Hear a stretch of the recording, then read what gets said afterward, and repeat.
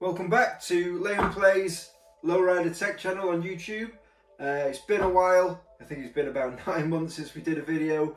It's about time we got back to it. Just want to say thank you before we start to anybody who subscribes to the channel, people who comment, like and share the videos. It really means a lot. But moving on to today's video, we're going to talk about wire wheels. We're going to try and explain a little bit, because although a lot of you guys out there know exactly what you do with a set of wire wheels, and this will be like just second nature to a lot of you, I've found that we get a lot of questions from people who don't tend to use wire wheels, or they've never used them, and they don't understand how some parts are interchangeable, or the different styles of wheels and the different types of offsets and stuff. So to try and help those people, and maybe, I don't know, we might give you some information that you don't know about, or you might think we're wrong and you might want to tell us, and that's perfectly fine. So getting right into it, there's basically two types of wire wheels. You've got the bolt-on style, and then you've got the knock-on style. The bolt-ons, first of all, were quite popular in the 90s, synonymous with your typical Euro style Lowriders. You don't get to see a lot of them nowadays. On the whole, I haven't really seen that many for sale. These came up second hand. If you can find them and snap them up, great. But they do suffer from maintenance issues. A lot of them are Chinese made. The chrome's not very good, and as a result, they corrode quite badly. But as you can see, they are a bolt-on wheel. So the hub central part where the spokes meet is just a flat plate bolt-on. You can get these in multiple fitment, 5-stud or 4-stud. These are 4-stud, the multi-stud as well, so your standard 4x100, 4x4.5 and 4.25. The knockoff part, which is this front piece, is just a removable piece of kit. It's not anything to do with the fit, it's just for looks more than anything. So if you undo that grub screw, that just pops off, and you can see in the front, there's your fitment. There's not really a lot much else to say about that. You can get them in different sizes. These are 14-inch standard laced. You can get them in 13s all the way up. Reverse standard front lace. We'll give you some details in a minute of the different type of offset, but this is a standard lace. As you can see, it's got a bit of a lip, whereas these have got quite a large lip. So that's a 14x6, I think. Yeah, 14x6 standard piece bolt-on wire wheel. So moving on to the knock-on wire wheels. So the main difference is that these are essentially a 3-piece wheel. To get these to fit, you start with a knock-on, an adapter. Whoops! You start with an adapter. These are 5-stud. I think these are a European fit, so these are 5x100, 4.25 and 1.15. So they'll fit most European or Jap cars that aren't a 4-stud. These are probably the only bit that you would need to change when it comes to fitting to a car, depending on what offset you want. But essentially, if you've got the wheel and the knockoff, the adapter can be suited to fit the car. So as long as these fit your wheel, this part will go on pretty much anything. So for example, that's a 5-stud adapter. It's got exactly the same teeth in the back. That's mounted, and then the knockoff on the front will tighten it up. I'll just show you. Whereas this is a 4-stud adapter. So this 4x100, it's exactly the same as that. It's the same fitting. So once you've got the right adapters for a knock-on or knock-off wheel, as long as the wheels fit, depending on the offset, the rest of it doesn't matter. So you've got that fitted. If you've got a set of wheels and you want to take them off a 4-stud and put them on a 5-stud, but you're happy with the offset and you're happy with the knockoff, you could just buy a different set of adapters, fit them to whatever car that you want. So you can buy these pretty cheap on eBay. You come from American eBay, I think you can get them for about 120, 130 £130 plus shipping and taxes. I think it probably works out about 150 quid, which isn't too bad. Once you've got, so that obviously bolts to your brakes, the same as that bolts to your hub. That will then slide your wheel on, and then make sure that you've got the right knockoff, because they are sided. It's the wrong one.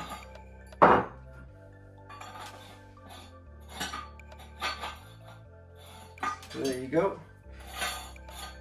Then it's just a case of tightening it up. Boom. There you go.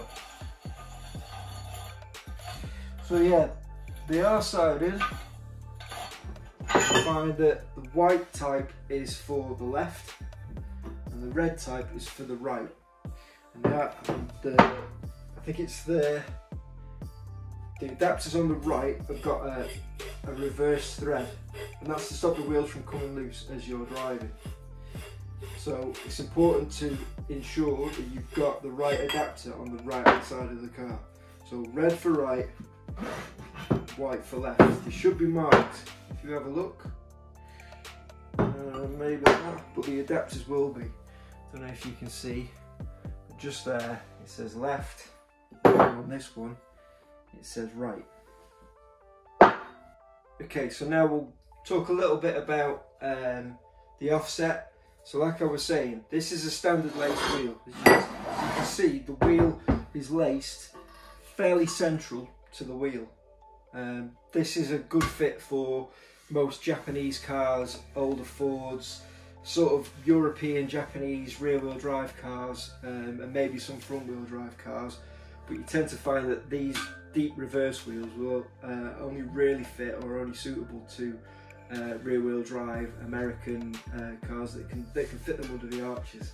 I mean, if you want to, if you're a stance freak, if you like the idea of a deep dish wheel on a front-wheel drive car, and you can get the tuck, you can get the camber, and do it. We originally fitted a set of 7x13 reverse wire wheels to the Honda, but the fitment was awful. It was scary to drive. So we ended up going with a 7x13. It's the same wheel, it's the same adapter, the same knockoff, but it's laced differently. So they're standard lace rather than reverse lace. The alternative to these two is front lace wire wheels. And front laced, the lacing of the wheel is right up against the front lip. So it's designed for a front wheel drive car. So your more modern European Jap, anything that the wheel won't fit underneath the arches, they're most suitable for.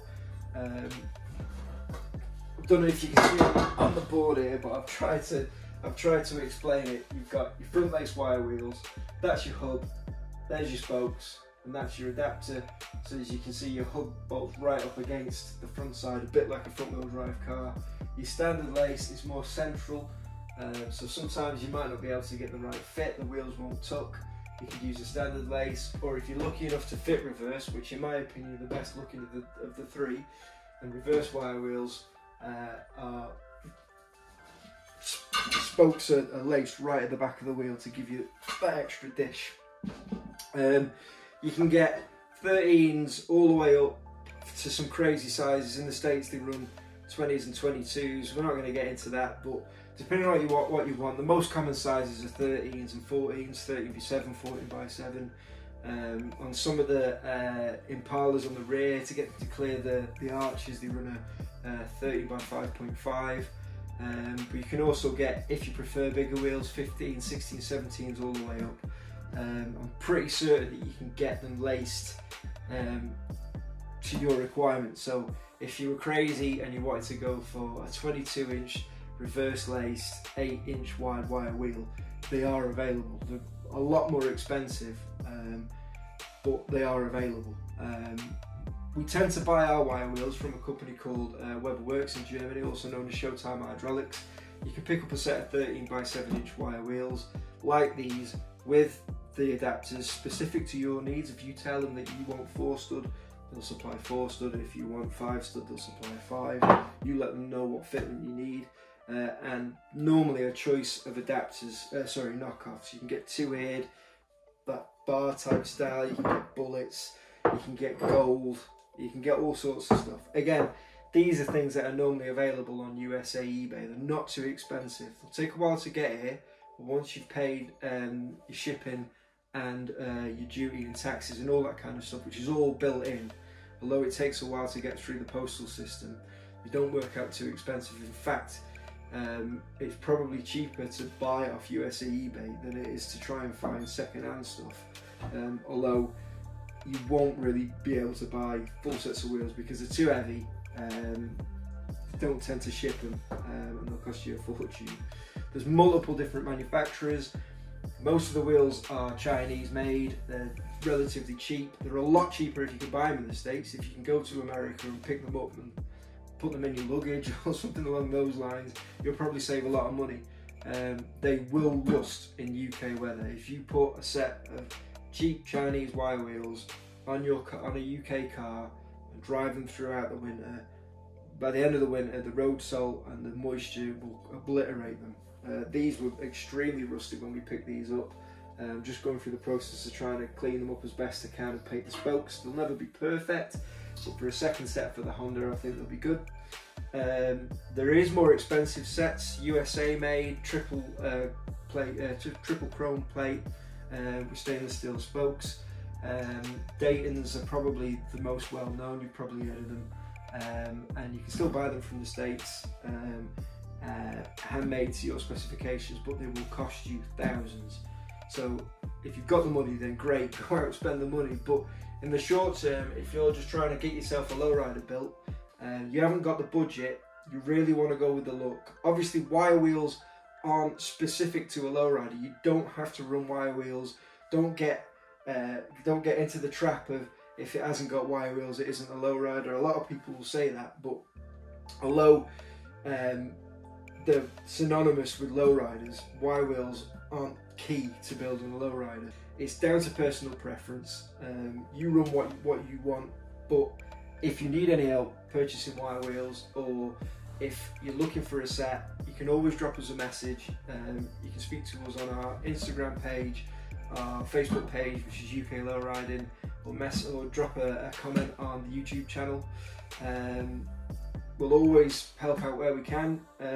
We're constantly on the lookout. I'm always on Facebook Marketplace, eBay. They do come up secondhand. These came up secondhand, and I snapped them up because I've never owned a set of bolt-on wire wheels, and although they need a lot of work, I just wanted a set, so I went out and picked them up. And moving on to fitment, there is two main ways of fitting. Obviously the original, most well-known way, and how wire wheels tend to be fitted, is with a lead hammer. So sometimes when you buy a set of wire wheels, they will come with a lead hammer for fitment. Basically, you get that as tight as you can by hand, and then you bash that with a lead hammer. They don't tend to last very long. If you've got painted wheels, they'll scratch the hell out of them. So there is alternatives. If you run these bullet type knockoffs, they tend to come with a multi-sided tool which fits to the outside a bit like a great big spanner, which you can hit with a lump hammer or any type of hammer to get tight. But if you don't want to use a lead hammer on your brand new 2A Zenith knockoffs, Limit Fabrications make this tool, which we featured if you look through our videos. We did a little tech sequence. Matt Loxton did a little video of him using this with an impact driver. I've used these myself with just a breaker bar. I found it to be extremely good at tightening these up. I must admit, I doubted them. I thought you'll never get them tight enough, but having tried, having put that on the wheel and then wrenched it, I found that I've been able to get this tighter than using a lead hammer. If you were thinking about getting one of these, then obviously you need to use them on bolt-on wire wheels. But if you think about getting one of these, drop us a message or go and find Limit Fabrications on Instagram, and he'll sort you out. If you've got any questions on anything we've said today, or if there's something that we've said which is nonsense, or we've missed something, or you think that you can help with information, put it in a message. we're happy to correct ourselves. We don't claim to know everything about lowriders, but there's, especially in the UK, that there seems to be a hole that we've tried to fill, where information is a bit thin on the ground. There isn't a lot of suppliers, well, there isn't any suppliers in the UK. There is suppliers of hydraulics and wire wheels in Europe. There's a few places, a few reputable places that we can recommend for installation in the UK, but essentially, if you want to do all this stuff yourself, a lot of people have to go out and get the research, speak to people, get as much information as you can. Don't rely on one source, don't rely on us by any means. There's loads of different places you can go, loads of people you can speak to, ask all the questions before you commit to buying a set of wheels that might not fit, or you might find that you want a set of these, but because of the style of car that you're running, you need to run a bolt on wire wheel, so then you got to go digging. Part of the fun is trying to find something. A lot of the stuff isn't available, it's rare, it's hard to find, but when you do find it, you pick it up, you might be able to pick it up cheap, and then it's onto assembly. Making your own lowrider. Speak to us, we'll help however we can. Also, we've got to plug the merch. We're still selling merchandise, we're still selling Lay and Play logo tees. We've got a finite amount of 65 Impala tees, only a small and medium left. We've got a few stickers. We're in the process of getting hats made. I hope you like them, let us know what you think. But the newest bit of merch is this Lay and Play wire wheel tee that was designed by a good friend of ours, Si Porter from Branking. He's relatively new to the UK lowrider scene, but he is lowrider through and through. He's going to be big on the scene next season. He's fronting up Boulevard's finest lowrider car club in the UK. We're excited to see what them boys do. But yeah, get in contact, speak to us. These aren't currently on the website. If you go to layandplay.co.uk, you'll find the logo tees and a few other bits. But if you want one of these badass new tees, message us on Instagram or on UK Lowriding, and we'll get back to you and say how we get on with shipping, etc. But that's it for today. I hope you liked today's video. I hope I wasn't too fast to flow through the information. If there's anything that you need to know, drop us a line, and that's it. Peace out.